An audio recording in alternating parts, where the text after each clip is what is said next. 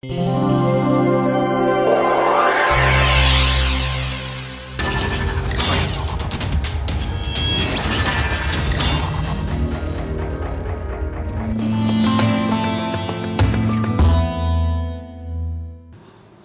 welcome to today's lecture, and what we are going to do today is basically talk about the problem of natural convection, and in particular the onset of natural convection. Now, this is a very classical problem, and it was investigated almost a century ago by Rayleigh and Benard, and so this problem also goes by the name of Rayleigh-Benard convection. What we are going to talk today is how we can determine the onset of natural convection by posing it as a stability problem, and this particular problem we are going to discuss over maybe the next set of 2 or 3 lectures, which is basically to illustrate the concepts behind how to carry out a linearized stability analysis. So, this is the problem of Rayleigh-Benard convection, or the natural convection. The problem of natural convection is the one where you have a density gradient such that the less dense fluid is at the bottom and the more dense fluid is at the top. So, because the density of the fluid lying below is lower, this has a tendency to rise up, and this is essentially due to the buoyancy force. When this packet of fluid which is lighter rises up, you have the heavier fluid from the top which is going to sink in and replace this lighter fluid.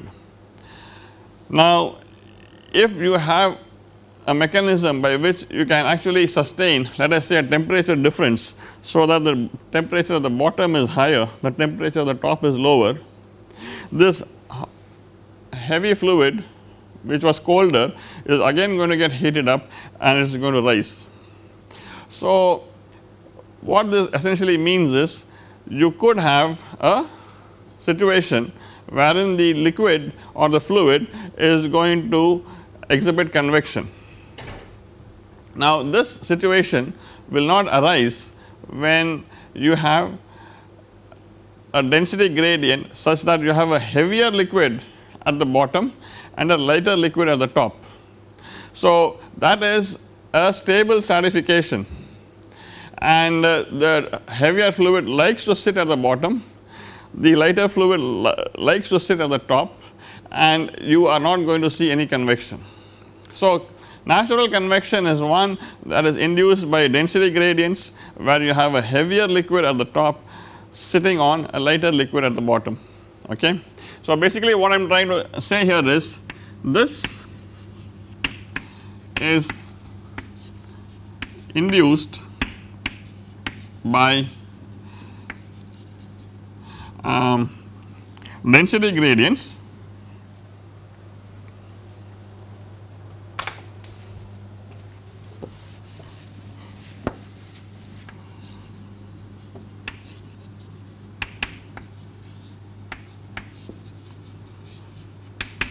here. A heavier liquid sits on top of a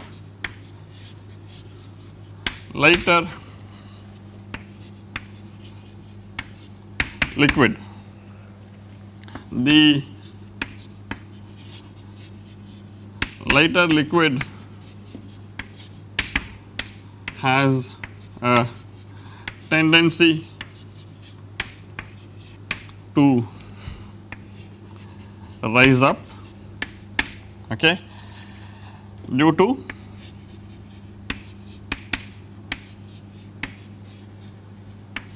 buoyancy effects. So, the heavier liquid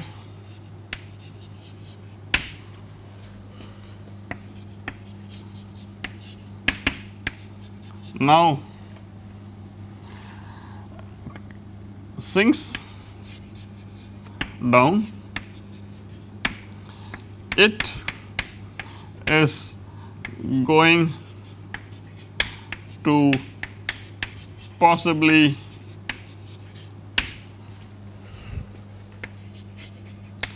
absorb heat and become lighter and rise. So, the convection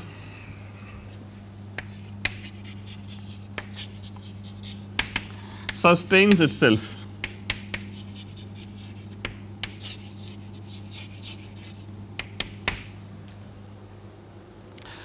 Now, to get down to something very specific, and in order to do the analysis, we would be looking at fluid which is confined between two plates, and the coordinate system we are going to use is this is the x axis, this is the y axis, and this is the z axis. So, the z axis is actually coming out of the plane of the board, the x axis is pointing rightwards and the y axis is pointing vertically up. What I have drawn here is basically two plates, okay, and these are solid plates which are impermeable, and these are located at y equals 0 and at y equals h. Now, to keep life simple, we are going to assume that the plates extend to infinity in the x direction as well as in the z direction, okay. So, the plates extend to infinity in the x and z directions. You will see later on what the implications of this are, but at least in the z direction, when I am assuming the extend to infinity, I am going to end up neglecting changes in the z direction as well as the velocity in the z direction. Basically, this z direction as extending to infinity allows me to solve a two dimensional problem in the xz plane, okay. This is something which helps me illustrate the idea to you today in a very clear manner, and it helps me simplify things mathematically, and remember that is one of the objectives of the course. We want to simplify things mathematically, but capture the important physics. And the x direction extending to infinity essentially allows me to neglect boundary effects in the x direction, which essentially means that I would be looking at periodic solutions possibly in the x direction, okay. If I had the x direction extending to a finite extent, I would have to worry about the boundary conditions which I would have to impose and how that is going to affect my system behavior, okay.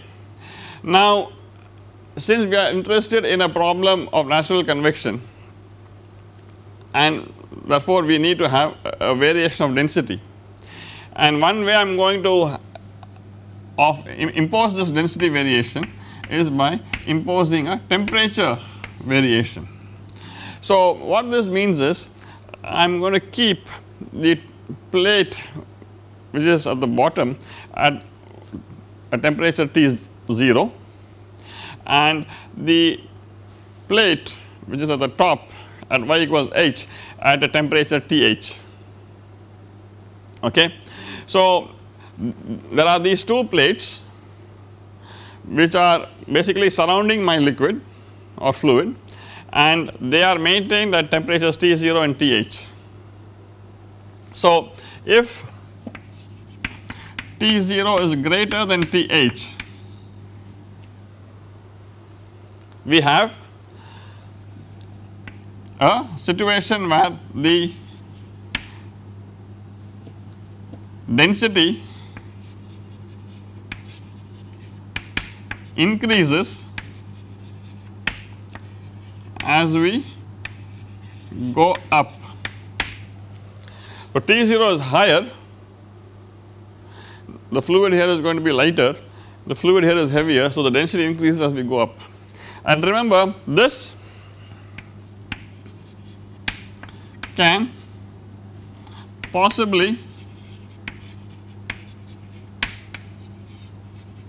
give me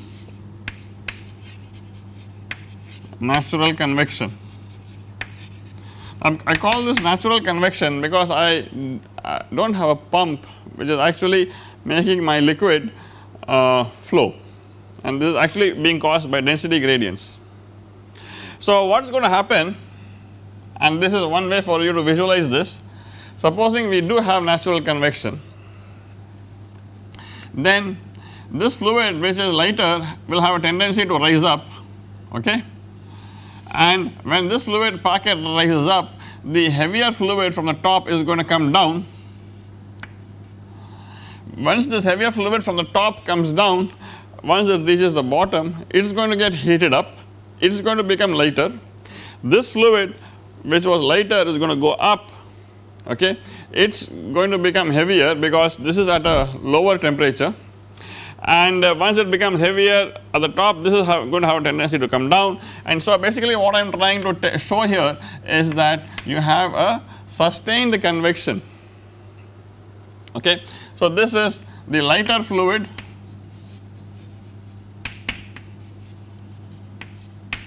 rising,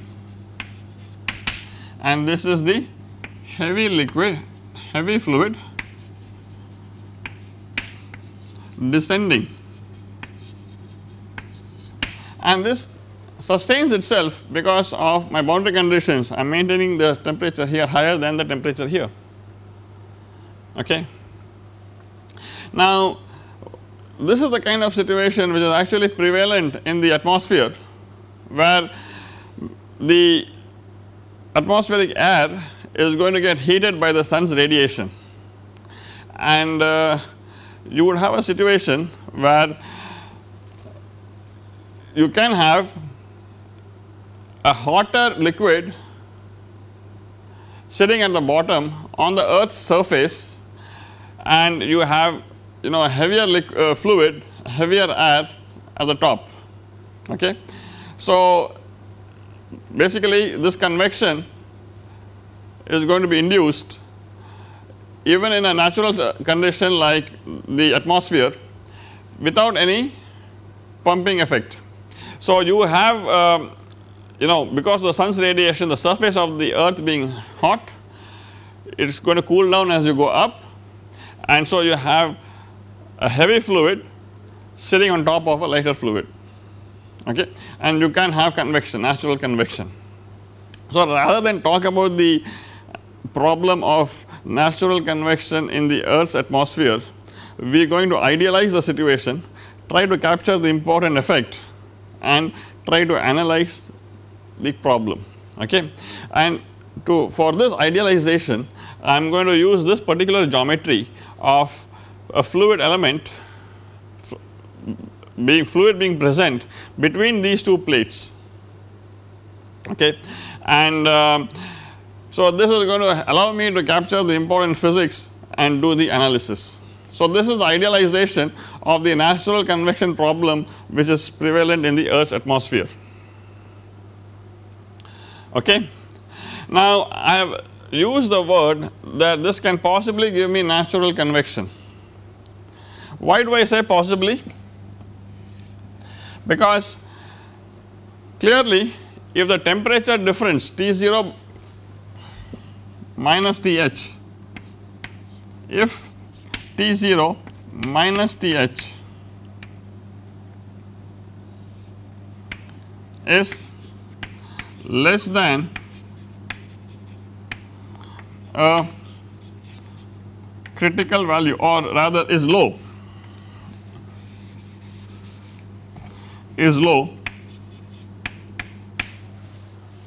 the density variation is going to be less as well, and what is going to happen is the liquid is going to be, or the fluid is going to be stationary. Why is that? Because the viscosity of the fluid prevents it from rising up.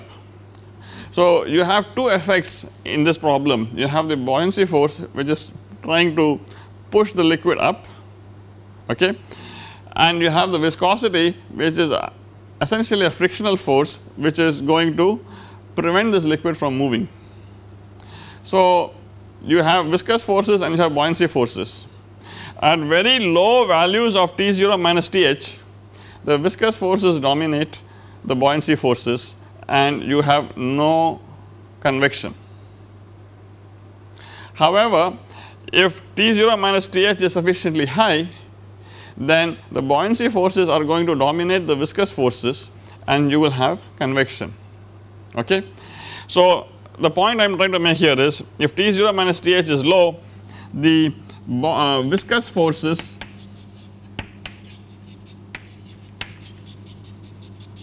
dominate the buoyancy forces and we have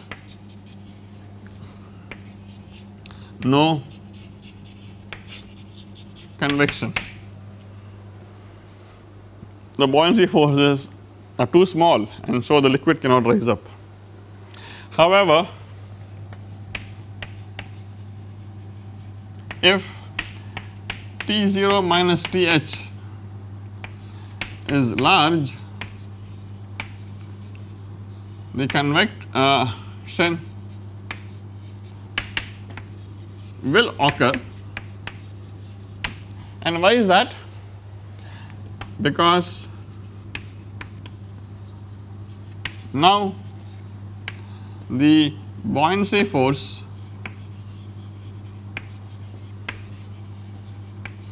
dominates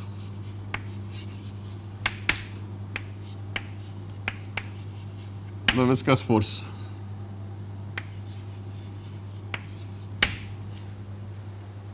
Okay. So, clearly what this means is that there is a particular value of this temperature difference and this is going to be decided by the properties of the fluid.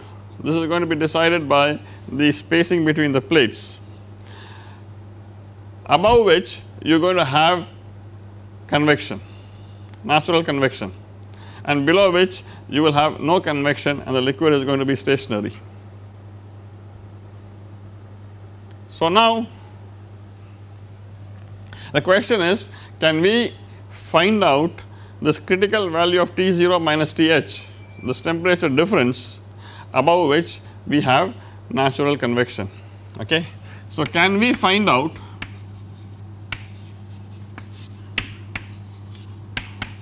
the critical value of T0 minus Th above which we will have convection? And the answer is yes, we will be able to determine this value by posing the question as a stability problem. Okay. And so, what we will do is we will look at the state where the liquid is not moving, the liquid is at rest, and ask the question whether this particular state is stable or unstable. So, if the state were to be stable, that means you would be able to experimentally observe it, and if the state is unstable, you would not be able to experimentally observe it, and you would possibly have a different state which you would observe. Okay. So, now the question is, if I were to pose this as a stability problem, I need to be able to find out the steady state whose stability I am interested in. Okay. In this particular problem, the steady state which naturally arises is the one where the liquid does not move, where the velocity components are 0, and this happens for low values of the temperature difference. Okay. So, we will treat this particular steady state as the base state, and we will try to find out the stability of this base state. And the way we find out the stability of the base state is by imposing small perturbations, infinitesimal perturbations, and see how these infinitesimal perturbations evolve in space and in time.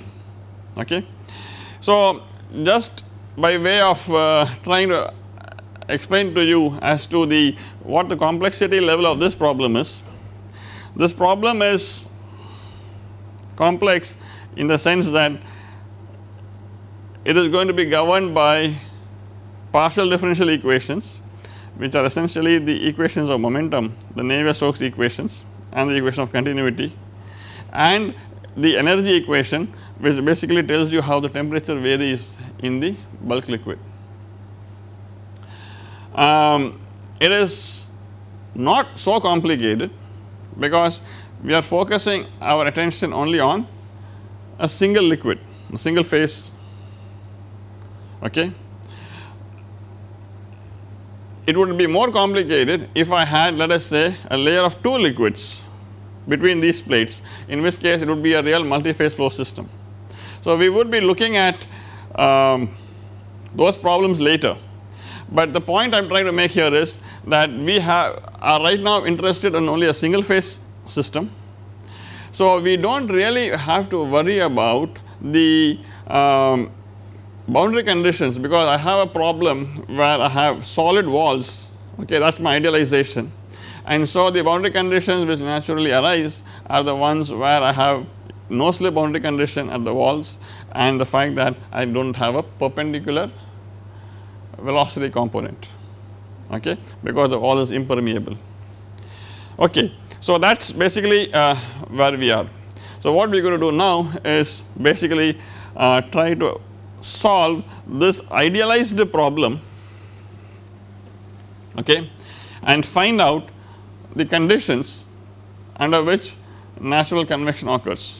But remember, we are going to follow the procedure of having to write down the governing equations, trying to simplify things mathematically so that we capture only the important physical effects, then doing a linearization about the steady state, find out what the steady state stability is, and try to answer the question of what is the critical value of this temperature difference above which we are going to see natural convection. Okay. So, let us look at this idealized problem and let us write the governing equations. First, we have the equation of continuity, which says the derivative of, I am going to write this in an expanded form, equals d rho by dt. Rho is the density, u is the x component of the velocity, and v is the y component of the velocity. Okay.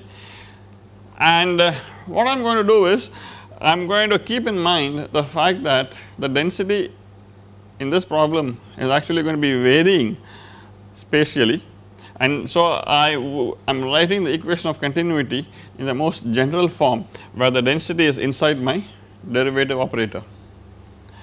The next equation which I really have to worry about is the momentum equation, and that in the x direction tells me rho du by dt plus u du by dx plus v du by dy equals minus dp by dx plus mu times d square u by dx squared plus d square u by dy squared plus rho g subscript x. That is the body force. So, I am just writing it in the most general form right now, okay. And in fact, I have made I have written this for the 2-dimensional case where I have not taken into account the velocity in the z direction, and I have not taken into account the variation of the velocities in the z direction, okay. Similarly, the equation in the y direction is going to give me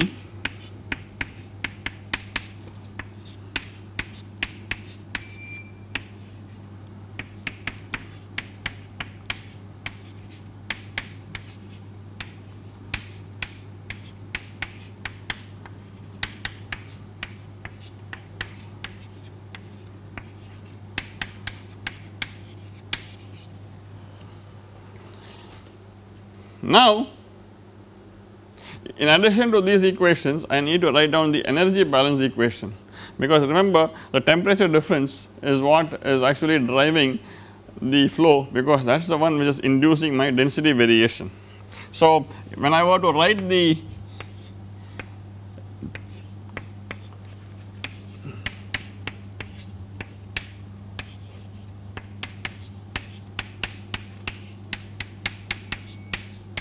d by dy equals k times d square t by dx squared plus d square t by dy squared.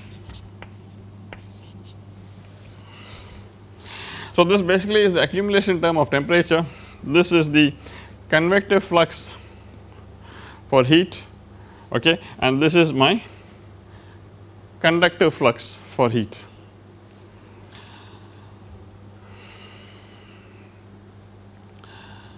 What I want to tell you is that we actually have these 4 equations which are coupled to each other.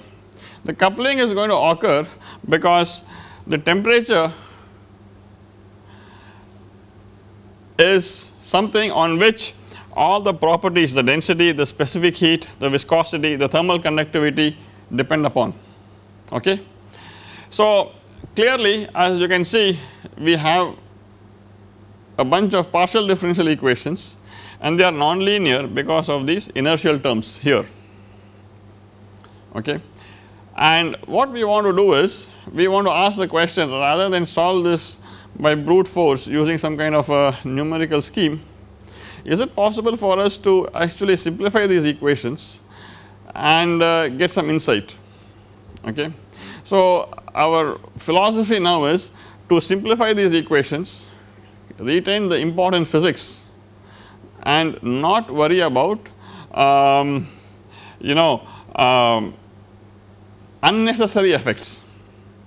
So, for example, like I mentioned, the physical properties viscosity, K, Cp, all of them depend on temperature, but what we are interested in is the phenomena of natural convection, wherein only the effect of density on temperature has to be retained and is important, okay.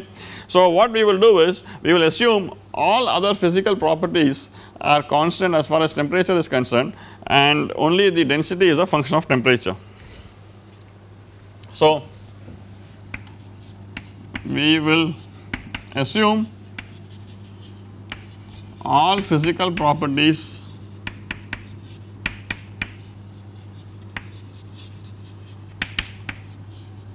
are constant except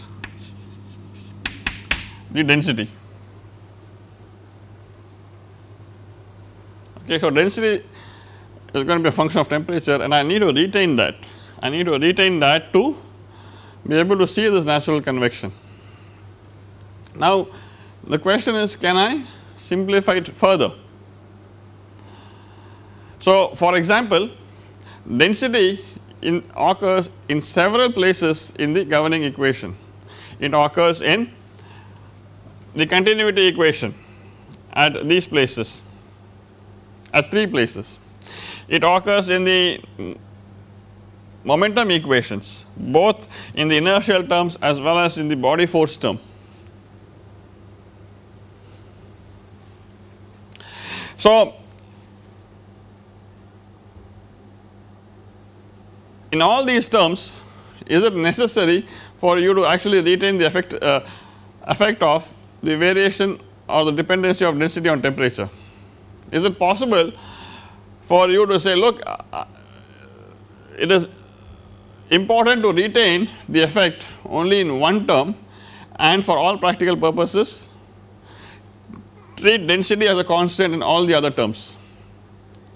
So, can I further simplify my equations? That is the question, and the answer is yes, we can possibly further simplify my equations.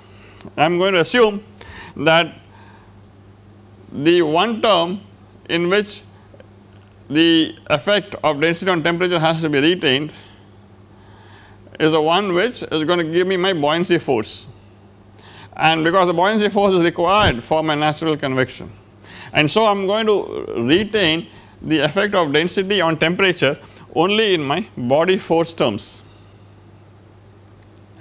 At all other places, I am going to assume the density is a constant, some mean average value. Okay. So, this is a further assumption, a further approximation I am making, and this is what the crux of modeling is, to try and retain the important physical effect. So, what I am saying here is, we assume density is a function of temperature only in the gravitational term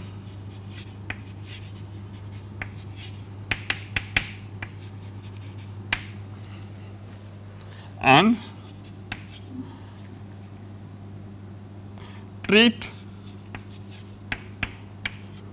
rho as a constant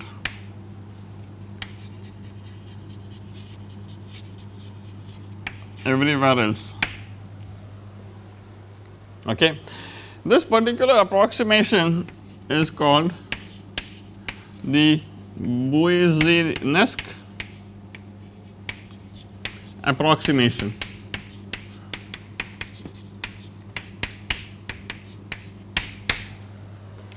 So, the Boussinesq approximation tells you you can treat density as a function of temperature only in the gravitational term, assume it to be constant everywhere else.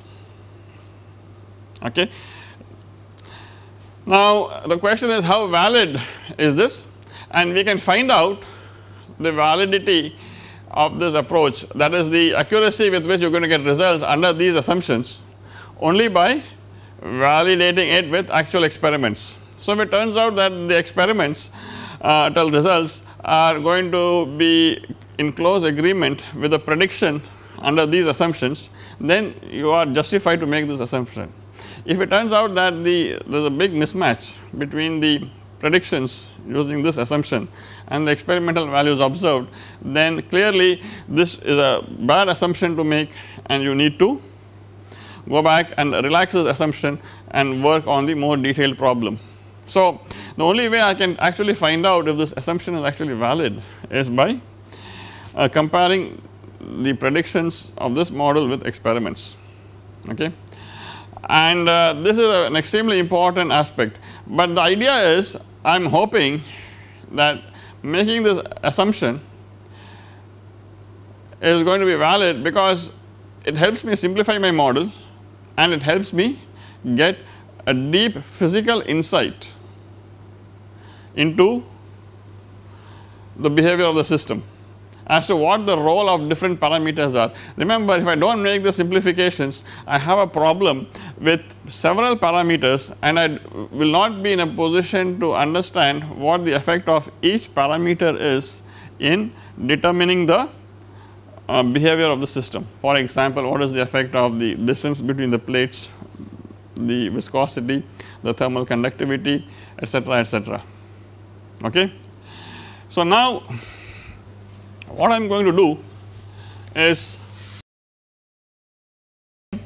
that the density varies linearly with temperature.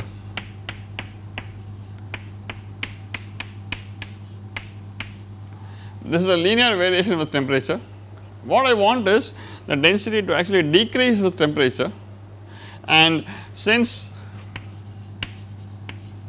density decreases with temperature, beta has to be negative. Okay. And I am going to assume rho is equal to rho naught in all the other terms. So, this basically allows me to simplify my governing equations. For example, now my equation of continuity is going to be just du by dx plus dv by dy equals 0, because now density is constant in that equation. This is my equation of continuity.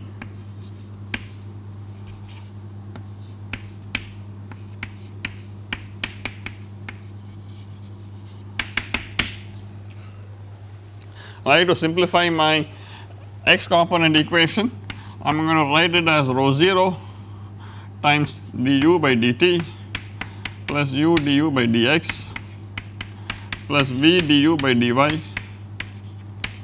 equals minus dp by dx plus mu del square du, where I have just written the del square as a 2-dimensional Laplacian, which has the second derivatives in the x and y direction, okay, plus the body force term in the x direction is 0, because the x direction is horizontal and the gravitational force is in the vertical direction. Okay. And in the y direction, I similarly have dp by dt plus u dv by dx plus v dv by dy equals minus dp by dy plus mu del square v, and now I am going to have to worry about the body force term, because it acts in the negative y direction. Remember, my y direction is pointing in the upward direction. So, g y is going to be minus g, and density now in this gravitational term I am going to retain the dependency on temperature, and I am going to write this as minus rho 0 times 1 plus beta times T minus T naught times g. So, this is the important point here. The negative sign comes because gravity is acting in the negative y direction. I am retaining the linear dependency of density on temperature in this term, okay, and that is the assumption we made. And then you have the rho 0 times Cp times the time derivative of temperature plus u dt by dx plus v dt by dy equals k del square t. Again I repeat that the del square operator is a 2-dimensional Laplacian with variations considered only in the x and the y directions. Okay. I would like for you to now see that these equations are all coupled. For example, the temperature equation has velocity in it, the velocity equation has temperature in it, and the u velocity and the v velocity are all coupled. There is a pressure term, and so all these equations are actually interlinked, and it is therefore necessary for you to solve them all together simultaneously. Okay. But what we will do is we will exploit the fact that we are engineers, we will use our understanding of the physics and try to find a steady state to this problem. Okay. This steady state that we are interested in is going to be the one which is stationary, the one where the liquid does not move. So, that makes our life simple. What it means is that the two velocity components are actually going to be 0, u and v are going to be 0. Okay. And we are going to use this to find out how the temperature is going to vary. We are going to use this steady state to find out how the pressure is going to vary. So, that is going to be the steady state which we are going to determine. Once we find what the steady state is, we would then ask the question, what is the stability of that steady state.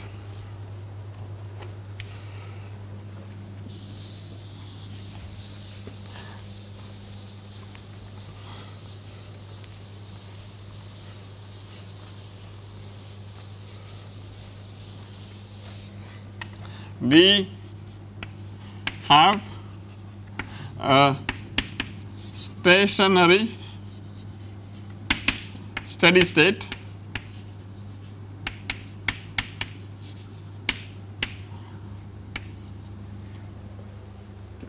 and so USS equals VSS equals 0 because the liquid is not moving, and so clearly this steady state is going to satisfy your continuity equation.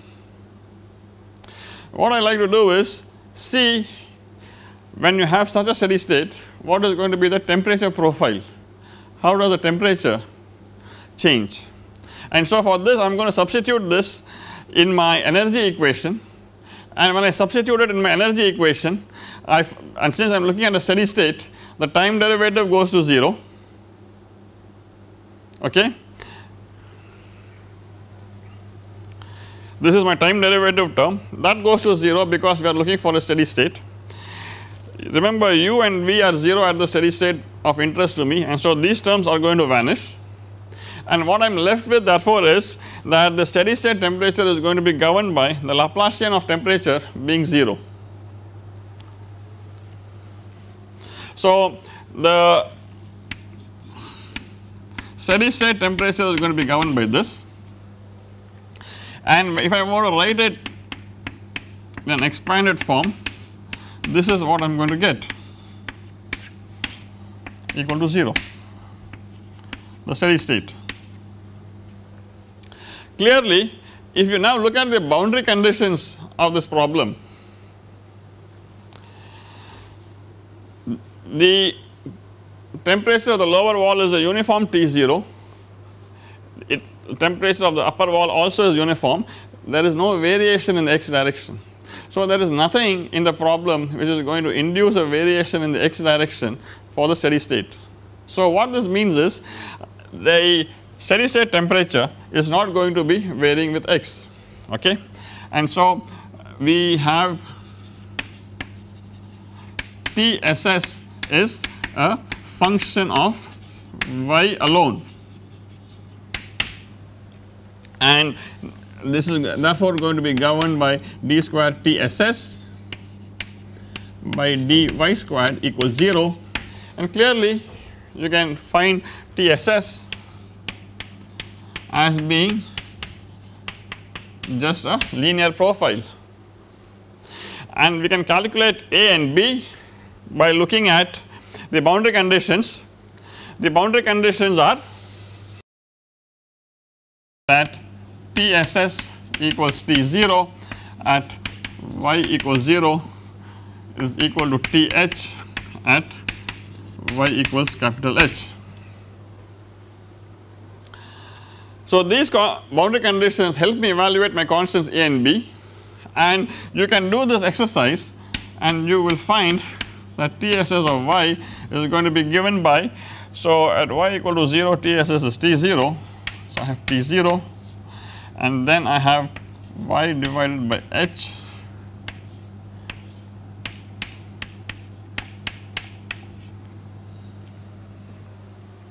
So, you can see that when y is 0 I have T0, and when y is h I have TH.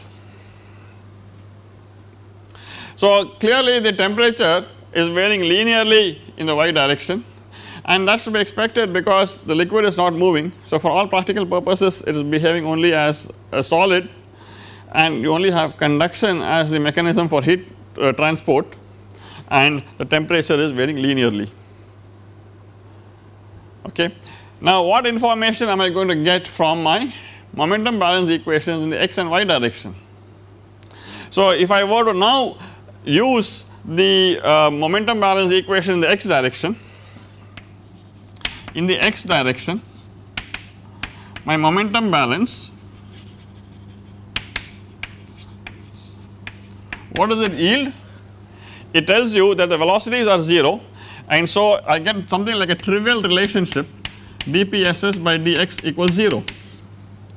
This means that there is no variation of pressure in the x direction, and this is something you expect because you actually have a hydrostatic phenomena. You have hydrostatics, liquid is not moving, and you expect that there is no variation of pressure in the x direction. Okay. What about the equation in the y direction? In the y direction we are going to get dpss by dy equals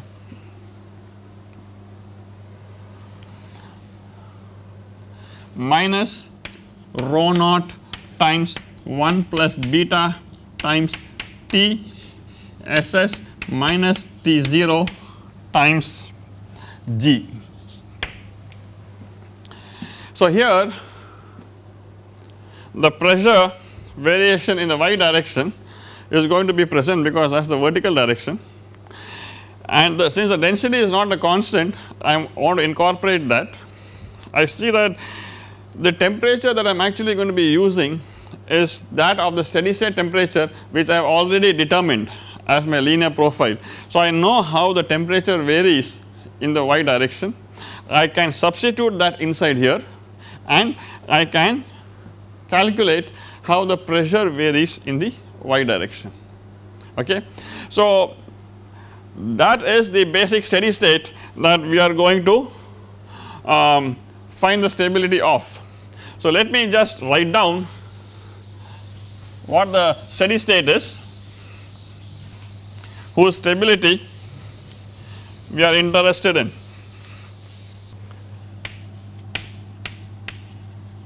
Steady state is USS equals VSS equals 0, TSS is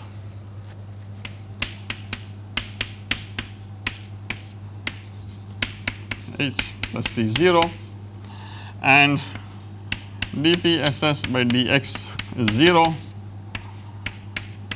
ss by dy equals minus rho naught times 1 plus beta times TSS minus T naught times G,